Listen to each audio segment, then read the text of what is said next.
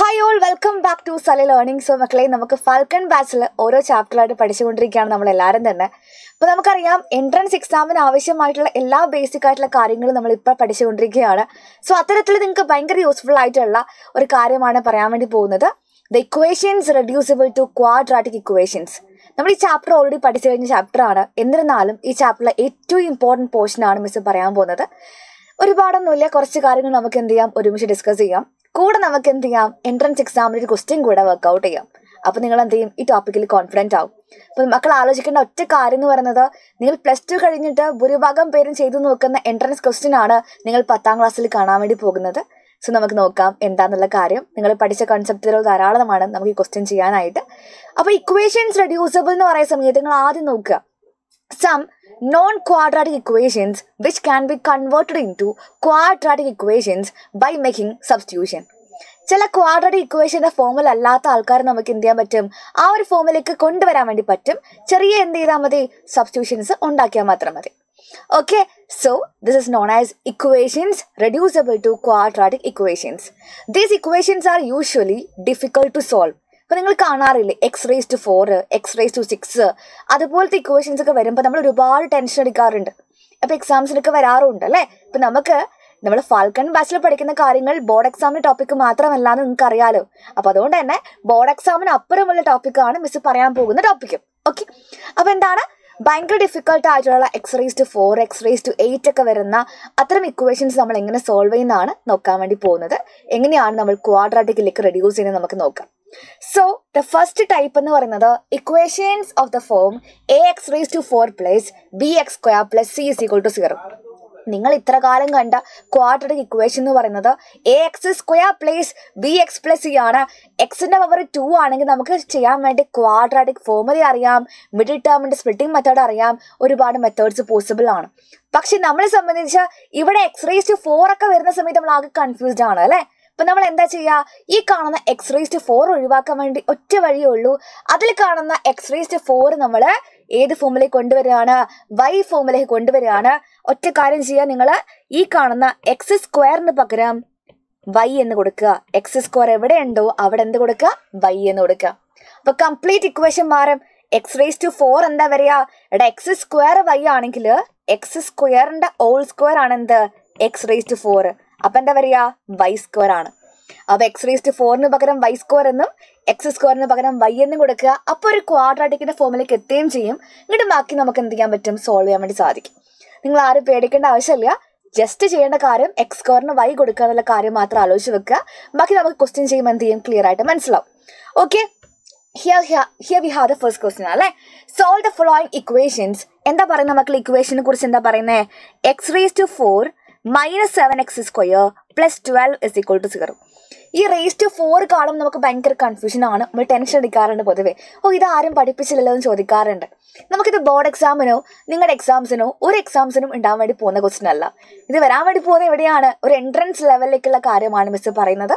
So falcon ബാച്ചിൽ നമ്മൾ പഠിച്ചു കഴിഞ്ഞ ടോപ്പിക് തന്നെയാണ്, നമുക്ക് സുഖമായിട്ട് എന്ത് ചെയ്യാൻ പറ്റും, ചെയ്യാൻ വേണ്ടി പറ്റും.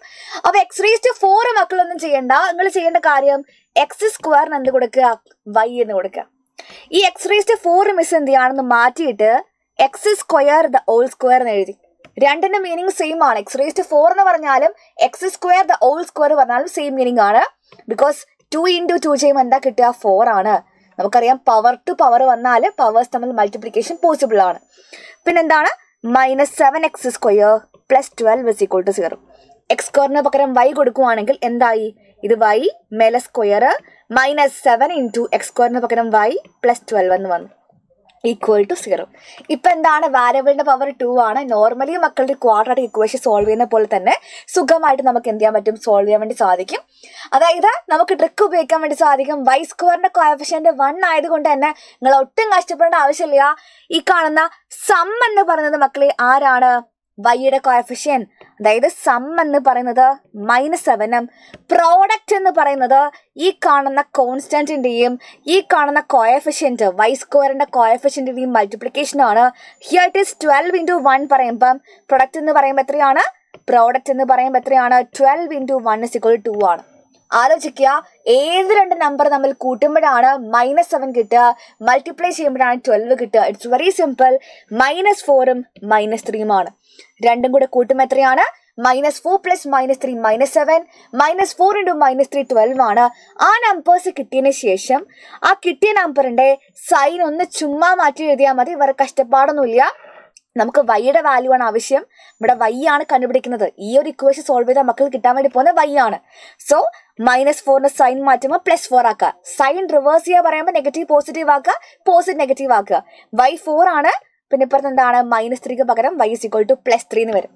സോ ആക്ച്വലി നമുക്കറിയാം നമ്മുടെ y എന്താണ്? x² ആണ്. നമുക്ക് ആവശ്യം ആരാണ്? എക്സിന്റെ വാല്യൂ ആണ് ആവശ്യം. സോൾവ് ദ ഫോളോയിങ് ഇക്വേഷൻ എന്ന് പറയുമ്പോൾ ഇവിടുത്തെ എക്സ് ആണ് ആവശ്യമുള്ളത്. സോ x² = 4 കൊടുക്കുക, x² = 3 കൊടുക്കുക. x² 4 ആണെങ്കിൽ എന്ത് വരും? x = √4 വരും. √4 എന്ന് പറയുമ്പം +2 ആണ്. ഇനി x² = 3 ആണെങ്കിൽ x = √3 എന്ന് വരും. ദാറ്റ് ഈസ് √3 നമുക്ക് അറിയില്ലല്ലോ.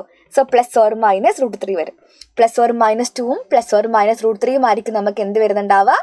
ആൻസർ വരുന്നുണ്ടാവുക എന്ന് എല്ലാവരും എന്ത് ചെയ്യുക? നോട്ട് ഡൗൺ ചെയ്ത് വെക്കുക. ഓക്കെ. സോ ഇതിന്റെ കൂടെ മിസ് പഠിപ്പിക്കാൻ പോകുന്നത് മക്കളെ നിങ്ങൾക്ക് ഏറ്റവും ഇഷ്ടപ്പെട്ടിട്ടുള്ള നമ്മുടെ QM എക്സാമിന്റെ ക്വസ്റ്റ്യൻ ആണ്. നമ്മൾ എന്ത് ചെയ്യാറുണ്ട്? നമ്മൾ ഫാൽക്കൺ ബാച്ചിൽ QM എക്സാമിന്റെ ക്വസ്റ്റ്യൻസ് ചെയ്യിപ്പിക്കാറുണ്ട്. കൂടെ JEE എക്സാംസിന്റെ ക്വസ്റ്റ്യൻസ് വരെ ചെയ്യിപ്പിക്കാറുണ്ട്. പറ്റുന്നത്രയും ചെയ്യിപ്പിക്കാറുണ്ട് അല്ലേ? ഒരുപാടൊന്നും നിങ്ങൾക്ക് ചെയ്യിപ്പിക്കാനായിട്ടില്ല. എന്നാലും കുറച്ചൊക്കെ നമ്മൾ എന്ത് ചെയ്യാറുണ്ട്? ഇപ്പോഴേ ശീലിപ്പിക്കാറുണ്ട് നിങ്ങളെല്ലാവരെയും. അത്തരത്തിലെ QM 2014 QM എക്സാം എന്ന് പറയുമ്പോൾ കേരളത്തിലെ എഞ്ചിനീയറിംഗ് കോളേജിലേക്കുള്ള പ്രവേശന പരീക്ഷയാണ്. ആ ഒരു എക്സാമിന് വന്ന ക്വസ്റ്റ്യൻ നമ്മൾ എന്ത് ചെയ്യാണ്? ഇപ്പം ചെയ്യാണ്. +2 കഴിഞ്ഞിട്ടാണ് ഭൂരിഭാഗം പേരും ഈ ക്വസ്റ്റ്യൻ പോലും കാണുന്നുണ്ടാവുക. പക്ഷെ നിങ്ങൾ ഇപ്പോൾ 10th കാണുവാണ് ഈ ക്വസ്റ്റ്യൻ.